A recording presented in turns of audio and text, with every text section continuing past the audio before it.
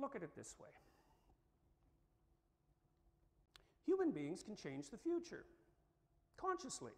And that's pretty weird, you know? We don't exactly know how we do that. You look at the future and there's some possibility here and there's some possibility there, and you want to go there and you don't want to go there. So I ask my students all the time, what did your parents sacrifice so that you could go to university? Well, they put up their hands and they say, well, you know, they saved and they scrimped and they moved from China and, you know, they had to start here as immigrants and they sacrificed all that so that, well, so that what? So that reality would shine its benevolent face on their offspring. And so you can make fun of the idea of sacrifice all you want, but you all understand it.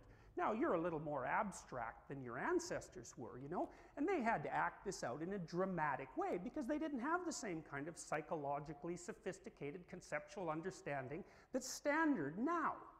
But I'll tell you, the fact that you can think psychologically about sacrifice is a consequence of eons of work done by your progenitors in the attempt to solve an unbelievably difficult problem. And although they might have made some mistakes along the way, and you know, let's not assume, you know, let's assume that we're doing precisely the same thing, they certainly got us to where we are now.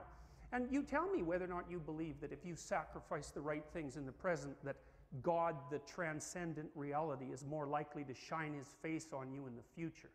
Well, whether you say you believe it or not, I don't care, because what I think, what constitutes what you believe is not what you say, but how you act. And the probability that you all act that out in some form or another is 100%.